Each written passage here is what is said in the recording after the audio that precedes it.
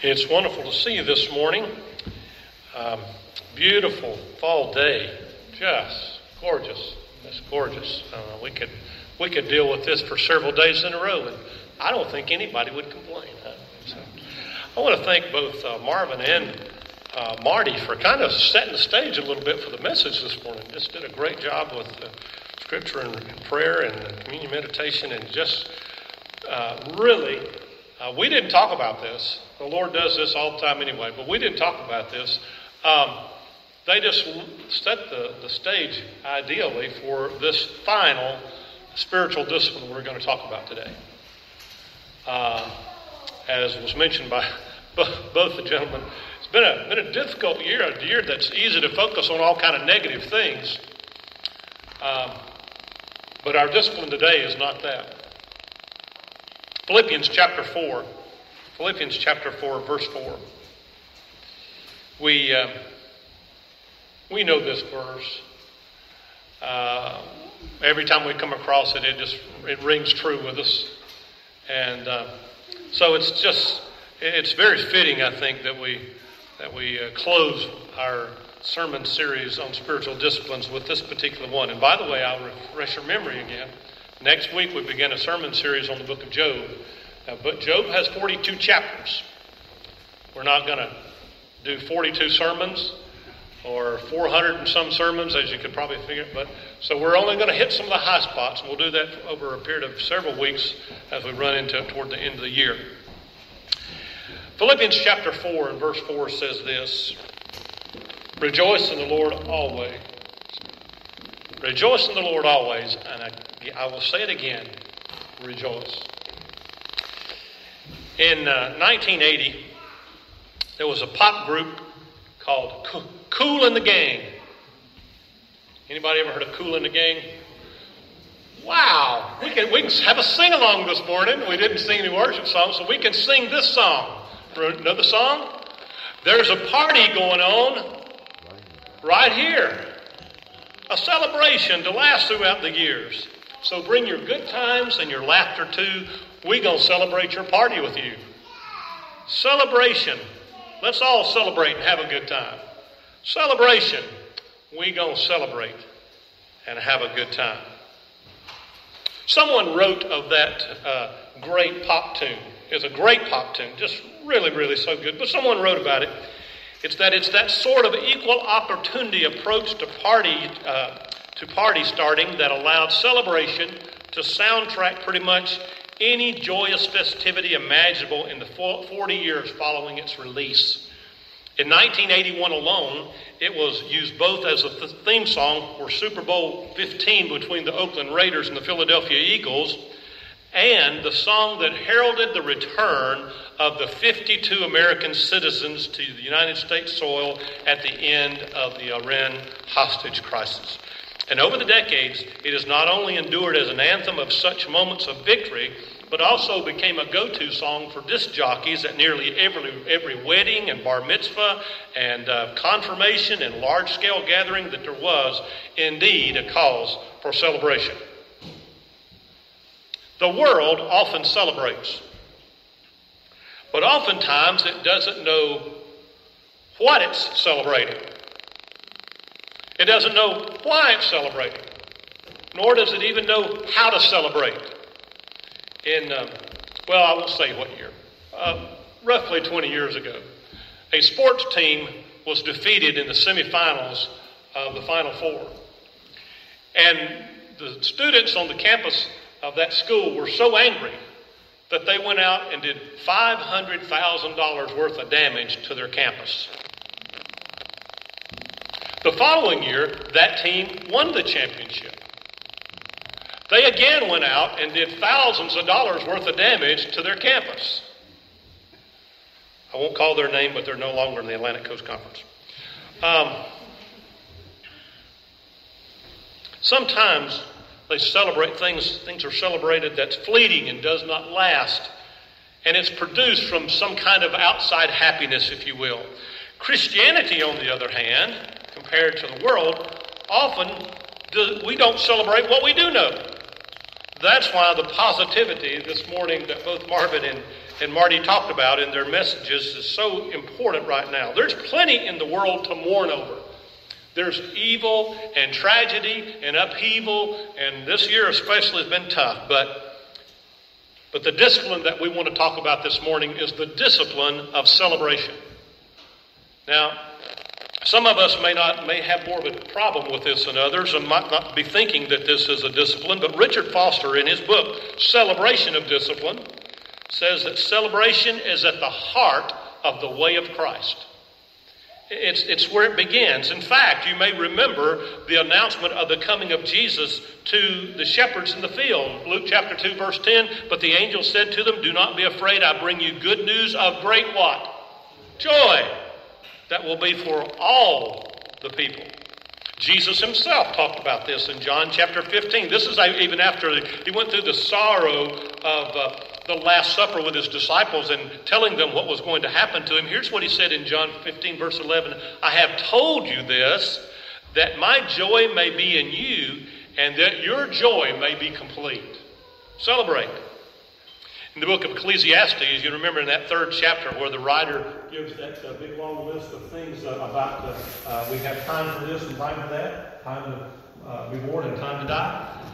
In verse 4 it says there's a time to weep and a time to laugh. I hope folks know the difference, but also a time to mourn and a time to dance.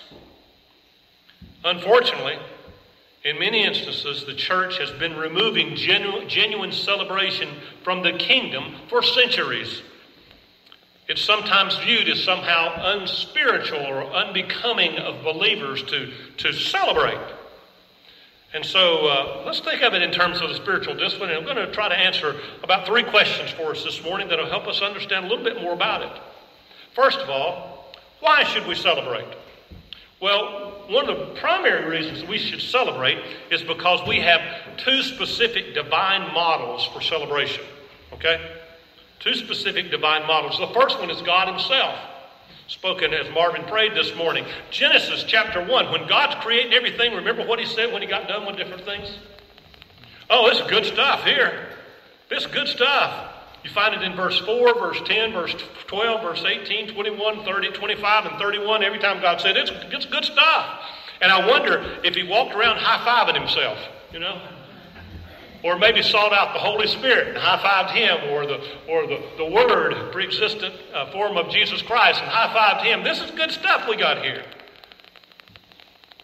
God was pleased when Israel and certain individuals in the Old Testament did right, and he celebrated with them and praised them.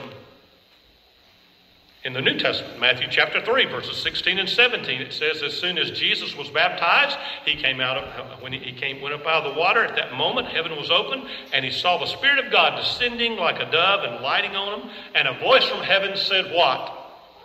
This is my Son, whom I love. With him I am well pleased. High-fiving all around. It's time for high-fiving.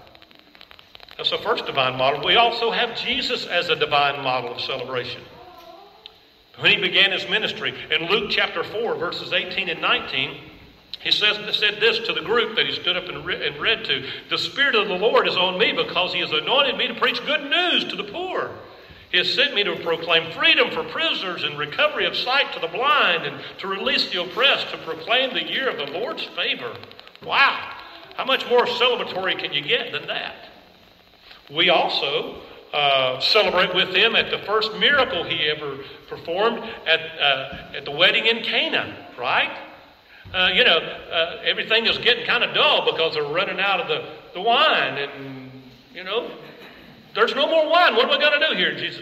Jesus' mother comes to him and says, we got to fix this. You got to fix this. Okay, let's celebrate.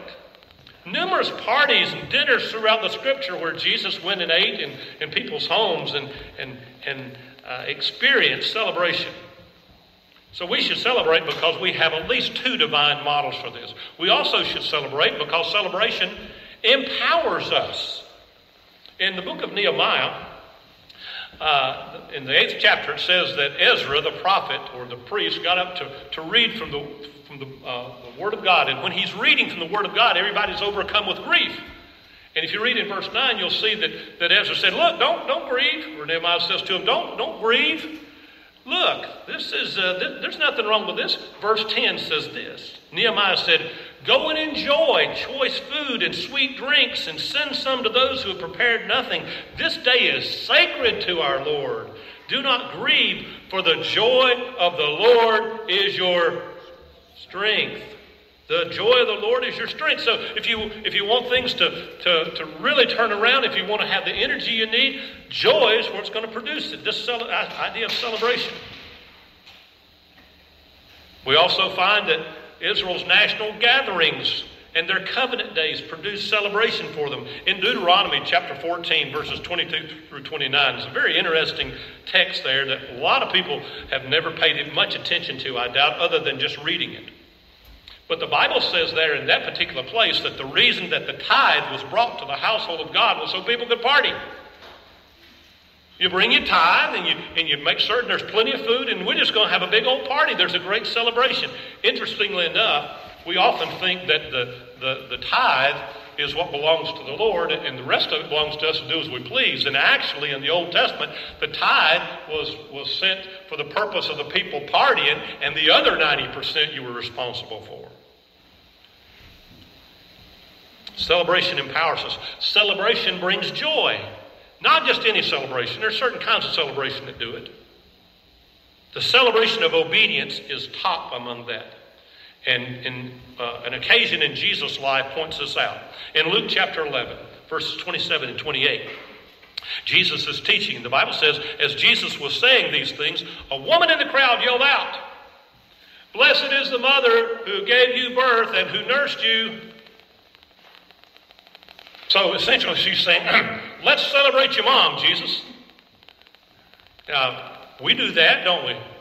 About the second Sunday of every May, we celebrate moms. Well, let's celebrate your mom, Jesus. Jesus responds with these words. He replied, "Blessed rather are those who hear the word of God and obey it." Let's celebrate those who listen and those who obey. Those are the people that we need to be celebrating. It's interesting, isn't it? That the people who get celebrated most often now are not the people who are listening and obeying, but the people who are in defiance of God. Celebration brings us joy, but it's not a manufactured celebration. Again, Richard Foster in his book, Celebration of Discipline, says it is important to avoid the kind of celebration that really celebrates nothing. Worse yet is to pretend to celebrate when the spirit of celebration is not within us. One of my favorite stories along this line is found in the book of Esther. Now, if you know anything about the book of Esther, one of the subplots in that whole book, I say subplot, but it's basically the main thing. There's a guy in the story of Esther who's like the second to the king Xerxes, and his name is Haman, and he hates the Jews. He despises the Jews, and he's trying to do everything he can to discredit them and kill them and everything else. And so his arch enemy, more or less, is the leader of the Jews, in Susa, a fellow by the name of Mordecai. And the king decides one night, he gets up one night and he couldn't sleep, and he gets up and he starts reading the Chronicles, the most recent history, and he discovers that there was a fellow by the name of Mordecai that did something great for him, and he wants to recognize him. And so he has the people his servants bring Haman in, and he says, what should the king do for someone that he really, really wants to honor? And of course, Haman's thinking all along, it's me. It's me. He wants to honor me. He wants to do. He said, I tell you what I do. I dress him up in the king's garments and put on a robe and a ring and put him on a king's horse and march him through the city and have everybody stand and cheer and everything. And the king, oh yeah, that sounds pretty good. The king looks up and says, all right, I want you, Haman, to go do this for Mordecai. Can you imagine Haman leading Mordecai through the city? Here's the guy that did all this good stuff with he wasn't in the celebratory mood, was he? I sometimes watch Price is Right. You watch Price is Right, anybody? And everybody's cheering and clapping and down deep inside. You reckon they're wondering, that should have been me. That should have been me all the way home. I was sitting next to that. They probably just missed my card somehow. Celebration brings joy. Celebration also brings blessings. Ralph Sproul, some of you remember Ralph, who preached our homecoming a couple of years ago. small elderly guy, a good friend from back in North Carolina. He has a great saying. I love this saying. He says, some Christians act as though they were baptized in vinegar and pickled in persimmon juice. And that's certainly true. But the blessings of celebration enable us to relax and enjoy life, don't they? Man, that's a great thing. We go at it pretty hard, most of us, in our work, everything, but celebration is something entirely different. It keeps us from being self-centered and from being selfish. It even brings more celebration.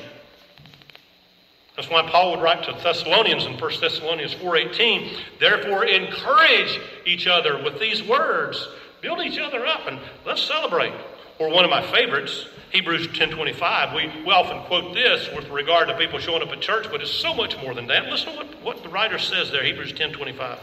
Let us not give up meeting together, as some are in the habit of doing, but let us encourage one another, and all the more as you see the day approaching. Now, I realize right now it's difficult for us to do the kind of in-person encouraging that we would like to do, but there's still ways we can do some. But just think about that whole concept of celebration. And finally, we should celebrate because celebrating now reminds us of what the future holds. Oh boy. Can you imagine some of the celebrations that we have that don't even come close to what it'll be like in heaven, and it's going to be like that all the time. I don't know if I'll be able to stand it. I'll say more about that in just a moment. So, those are some reasons we should celebrate. Well, what should we celebrate? Well, I put the most important one first and last. There's about 5 or 6 or 7 of these, but I put the most important one first and another really important one last.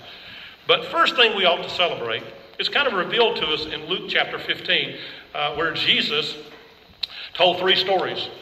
He's told stories of someone who had lost a sheep. Remember that? And then he told another story of someone who had lost a coin. A man had lost a sheep out of his flock, and a woman had lost a coin. And we'll pause there just for a second to say this. You remember in verses 7 and 10 of that text, Jesus made this comment of when the sheep and the coin were found. He made this comment to his listeners. He said, I tell you that in the same way there will be more rejoicing in heaven over one sinner who repents than the 99 righteous persons who don't need to repent. What do we celebrate? What should we celebrate? Souls that were lost, that have now been found. Now, he goes on and tells a third story, doesn't he? Have you ever noticed that the way the third story ends is the way that Jesus said it shouldn't end in the first 2 stories? In the first 2 stories, he said when things that are lost are found, they ought to be celebrated. We ought to rejoice over that, especially souls. And then he tells a story of a lost soul that is rescued to some extent by his own decision to return to his father. And what happens? Everybody back home's ready to celebrate except what? One guy, the old brother who said, it shouldn't be like this. We shouldn't be celebrating this. We should be stringing this guy up. That's what we ought to be celebrating. But we should be celebrating when lost souls are won. We also should celebrate answered prayer. Oh boy. What a great thing to celebrate. And if you read the book of Acts, you'll find lots of times when prayers were answered, and other places too, but certainly the book of Acts, when prayers were answered, and people celebrated. In Acts chapter 12, you may remember that Peter was imprisoned, and when he was rescued by an angel from the Lord, and because the church was back praying for him. They're all praying, and when he's rescued, he's brought to the home where they're praying. And you remember the little servant girl goes to the door. Her name was Rhoda, I think, and she goes to the door, and she says, look, Peter's out. Comes back and tells me, Peter's outside. No, that's not happening. The church is astonished. They should have been celebrating answered prayers instead of questioning answered prayers. That's what happens to us sometimes. In addition to celebrating the lost being won and prayers being answered, we should be celebrating, and this is a tough one right here, we should be celebrating opportunities for the suffering of our faith. Oh boy, nobody wants to do that. I don't want to do it, but that's what it says we should do. In Acts chapter 5, after the apostles had been chastised by the leaders, The Bible says in verse 41, the apostles left the Sanhedrin rejoicing because they had been counted worthy of suffering disgrace for the name of Jesus. Thinking about it, I'm rejoicing. I'm celebrating that I've been counted worthy enough to suffer for this name. Anybody, you don't have to raise your hand, but anybody here ever faced a little persecution because of your faith in various venues where you are? When you leave that situation, or it's changed or changes somehow, do you say, man, I was glad I was able to do that? No, most of us probably say, I shouldn't have put up with that. I shouldn't have to deal with that. It shouldn't have been that way. Celebrating, what it says. That's why James would write in chapter 1 and verses 2 and 3 of his epistle, consider it pure joy, my brothers, when you face trials of many kinds, because you know that the testing of your faith develops perseverance. If nothing else, you're going to gain something out of it. Even if you don't like the idea of celebrating, you're going to gain something out of it. In 1 Peter 4:16, Peter wrote, however, if you suffer as a Christian, do not be ashamed, but praise God that you bear that name. Wow, how powerful is that to celebrate opportunities for suffering for one's faith. Runs against the grain, I realize. How about milestones that are accomplished and goals that are met? In 2nd chapter of Samuel, David has taken his army and marched down to where the Philistines were because they had taken the Ark of the Covenant. He goes down and rescues the covenant. And when he brings it back into Jerusalem, remember what he did? He practically strips off all his clothes. And he gets out in front of the ark and he's just dancing around and having a great time. I mean, he's in the celebratory mood.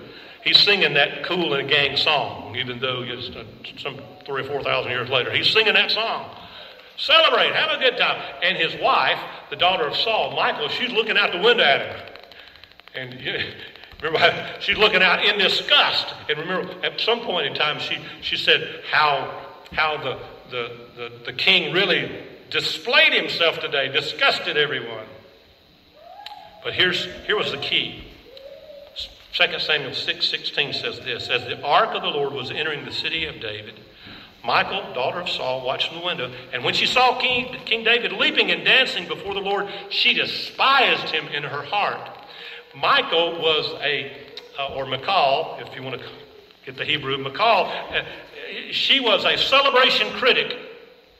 Now, in 21st century lingo, we call a celebration critic a what?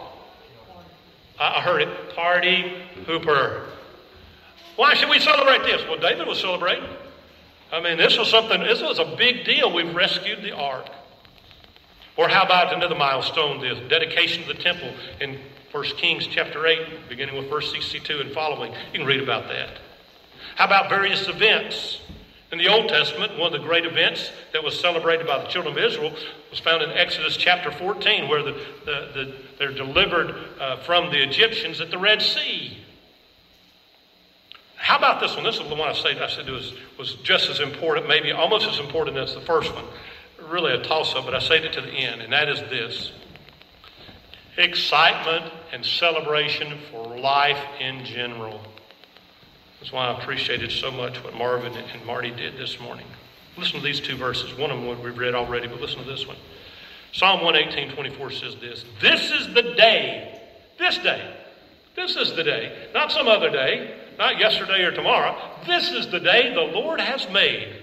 Let us rejoice and be glad in it. Let's celebrate. Let's celebrate today. We might not even be here tomorrow. Won't be able to celebrate tomorrow. But let's celebrate today.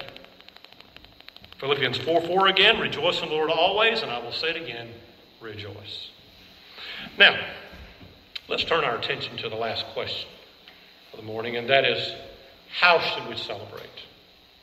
Now, this might draw a little bit of comparison here. You might say, well, it's not appropriate to do this, not appropriate to do that.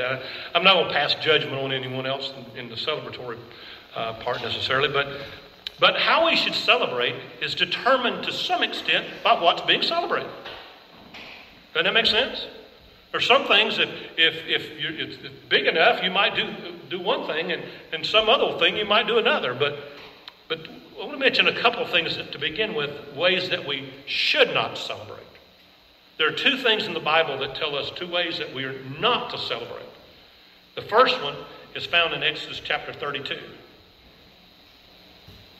Moses has gone up on the mountain to receive the word of the Lord. While he's up there, what's going on down in the camp? The Israelites. Man, they're engaged in that, in just about as riotous a living as you can get, in revelry, the Bible calls it. They just sexual immorality and singing and dancing and bowing down to foreign gods and all kinds of stuff. I mean, just think about that. Now we know that's not one of the ways that God wants us to celebrate. I mean, it's just that clear. Second thing is found in 1 Samuel chapter 15. And that one deals with rebellion. We shouldn't celebrate with rebellion. Remember Saul had gone and defeated the Amalekites. And when he come back, when Samuel caught up with him, Saul and everybody was having a big party. Just having a big party. They'd taken stuff that the Lord told them not to take, sheep and cattle and everything, and they're whacking them all up and cooking them on a grill, and everybody's getting ready to have a big time. And Samuel says, "What's going on here? What's going on here? Rebellion." And I'll read a verse that points to that in just a moment. But we should not celebrate either with revelry or rebellion. But the first way and most important way that we celebrate is to give thanks. To give thanks. Even when things are just about as bad as they could possibly be, to give thanks. And I know how difficult that is.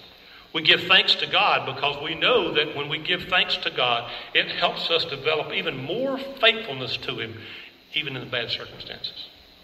We give thanks to God because it actually helps us deepen our faith and faithfulness to Him. So it's more of it, and it's more intense, if you will. That's why when Samuel called up with Saul and called him on the carpet for what was going on back there in 1 Samuel 15, verse 22, this is what it says. But Samuel replied, "Does the Lord delight in burnt offerings and sacrifices as much as in obeying the voice of the Lord? Celebration's fine," he said, "but look, it goes back to what Jesus said before. You know, if you're going to celebrate, one of the first things you got to celebrate is celebration of obedience." And then Samuel finishes the statement with, to obey is better than sacrifice, and to heed is better than the fat of rams. That's why on Sundays, when we come to worship, we put our offering in the offering plate. That's all wonderful. That's a great thing, you know. Got to pay the bills. But aside from that, I'm giving you guys something. Lord, I'm giving to you. What has our life been the preceding week? You see, Samuel was pointing out to Saul, look, it doesn't make any difference how many offerings you give. You can burn all the cattle on 1,000 hills, and it doesn't amount to doing what God says. So we should celebrate, first of all, by giving thanks. Not only giving thanks to God, but giving thanks to others who have assisted us in so many ways. Instead of criticizing because they haven't done as much as we wanted to do, let's thank them for how much they have done. We got a few young people in here this morning, not a whole lot, but young people. Right now, I know it's a difficult time for you relative to school and all that, but it's a difficult time for your parents and grandparents. Really difficult time for your parents and grandparents. It wouldn't help you, young person, if you said thanks to mom and dad for trying to get you through, and grandma and grandpa for trying to get you through some of this mess that we're dealing with right now. How should we celebrate? By rejoicing. By rejoicing. Let's all celebrate and have a good time, Cool and Gang said. Singing and dancing, whatever that involves. Shouting, that's a good thing. We also celebrate by gathering with others. One of the best ways of celebration, family and church and friends and community and reunions and homecomings and all kinds of things. And I know that right now, a lot of that has been suppressed and we can't do it, okay? I know that that's been taken out of our grasp right now. But the attitude mindset shouldn't be taken out. That should still be there. Celebrating in heart and in spirit, if not in presence. Right now. Well, let's wrap some of this up. Many people think that heaven's going to be like one long church worship service. Now, if that's true, I don't think it is, but if that's true, then there better be some major modifications in many church services, or people are not going to be that excited to go to heaven, I guarantee you. Well, I don't know if after 1,000,000 years of this stuff, I believe I've had about all I can handle. Okay, yeah, we better move on to something else. Remember the words of the songwriter Billy Joel in the song "Only the Good Die Young," and he had that line in there that said, "I'd rather laugh with the sinners than cry with the saints." And sometimes we're there, unfortunately. We're not people that embrace celebration like we ought to. Tony Campolo, in his book, The Kingdom of Heaven is a Party, said this: "There can be no celebration if there's nothing to celebrate." And he goes on to say, "It is only when people are aware of the great things God is doing in their everyday lives that they have joy to share when they gather together for worship." I want to challenge all of us this morning, rather than thinking of our lives, and especially right now, as kind of humdrum, challenge us all to think about next week. Next week when I come, I want to have something really exciting to share with someone else, so that will give cause for celebration. Especially in the beginning next week, because we're going to enter into a period with Job of real depression if we're not careful. Okay, let's bring something we can say, this happened, it was wonderful, and no matter how large or small it happens to be.